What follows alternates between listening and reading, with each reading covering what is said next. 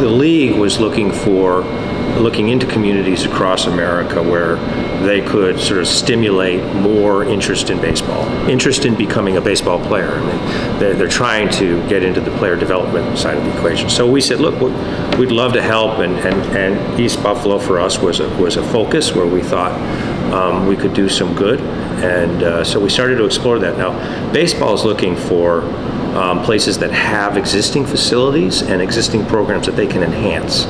And so when we started to really dig into it, it wasn't here. So we thought, well, okay, maybe this isn't the MLB program, but boy, it would be great to have baseball. We started with the Maston Clubhouse, and we thought this would be really nice. And then it sort of snowballed, right? Then we realized, well, there are 5 boys and girls clubs in the city, and you could actually create a league. And so then we thought, wow, that would be really great.